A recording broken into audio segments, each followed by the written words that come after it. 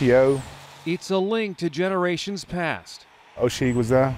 The language of the eastern band of Cherokee Indians, that distinct sound, Shki, thank you, is on the edge of extinction.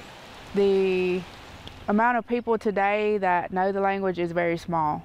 There's less than 300 speakers, fluent speakers, that exist today.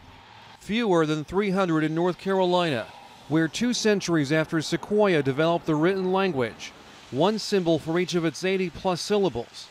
The push to preserve it is strong.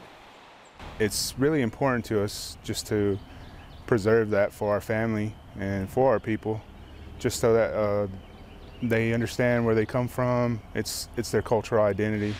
In places like Cherokee, North Carolina, where history and tourism blend, the future may be in the hands of Nugadua Academy. 90 students are enrolled here, including Kevin Tafoya's and Monica Wildcats. Cherokee is taught early on. Most lessons, in fact, are in Cherokee.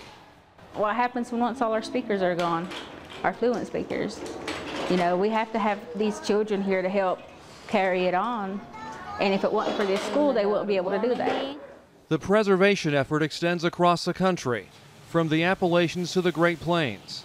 There's a similar program in Oklahoma. I feel like if we don't have the Cherokee language, we're not even Cherokee. We're just mainstream America.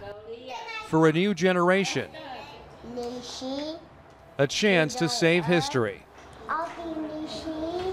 Alex Sands, The Associated Press, Cherokee, North Carolina.